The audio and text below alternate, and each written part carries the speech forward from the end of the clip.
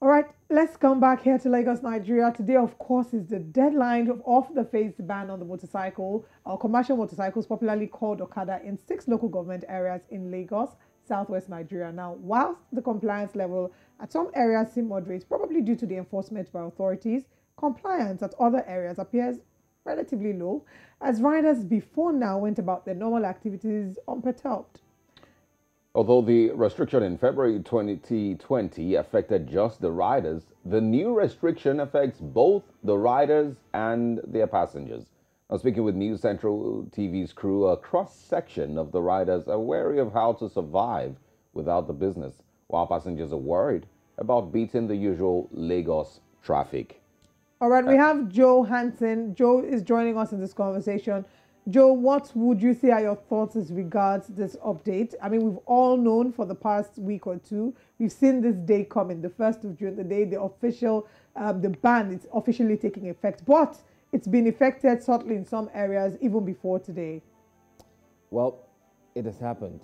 What we've been waiting for has eventually taken place. It seemed like the death of the sound engineer, David Moore, which actually sparked this entire decision to be made by the Lagos state government.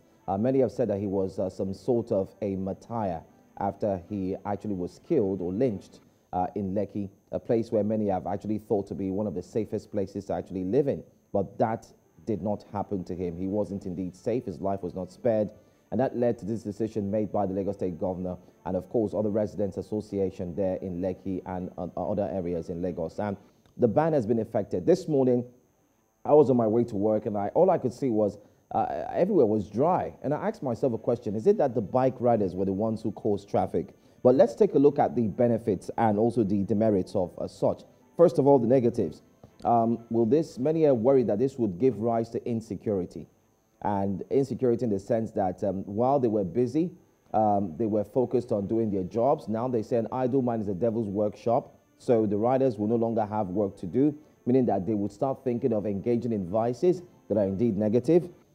The second thing we also want to look at is, are there alternative transport systems that have been put in place by the state government? So many people are asking, what's the alternative?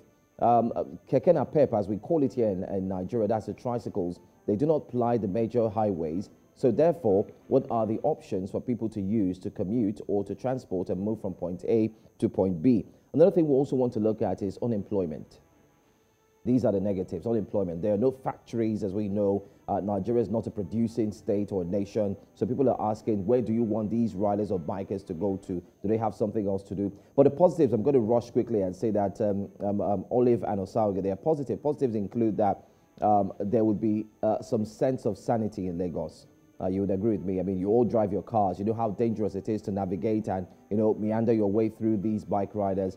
Aside from sanity, there will also be other things that the state stands to benefit. There's also a business window.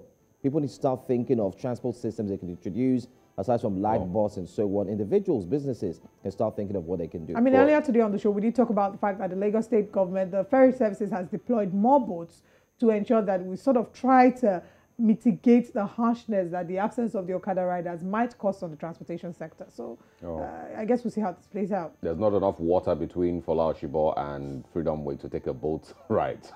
And that's why people will take Okada or, on Hakim Dixon. There's no water there to take, well, take a during the boat rainy ride. season, maybe the boats will come in very handy. That's how good. Anyway. You need help. But I just wanted to quickly mention, I know we need to go.